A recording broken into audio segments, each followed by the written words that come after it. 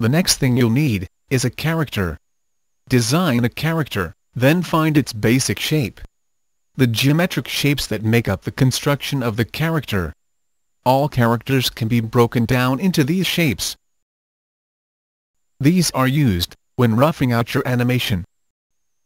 Details are not added yet. It is easier to redraw a rough character than a detailed drawing. Only once you are satisfied with the action, you can start adding the details. If possible, avoid too many stripes, spots or complicated patterns. Keep your character simple.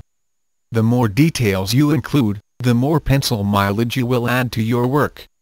Remember, your character will be drawn and redrawn dozens or hundreds of times, and just one mistake can spoil the animation.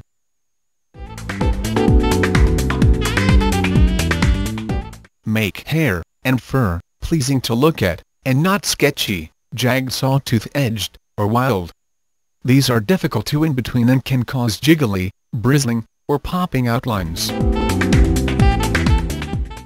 Once you are happy with your character, you will need one or more model sheets. You need to be able to see your character from every angle. Do a turnaround model sheet.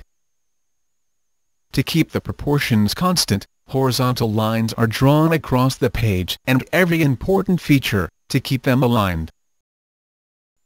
The next important model sheet is a pose sheet.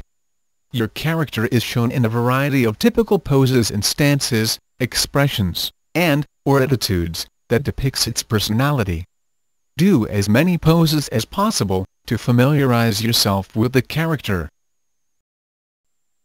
Another sheet is to point out various details specific to the character.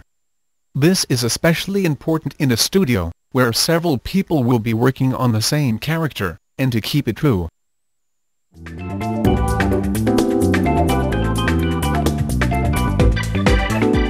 When your model sheets are done, proceed to Lesson 2.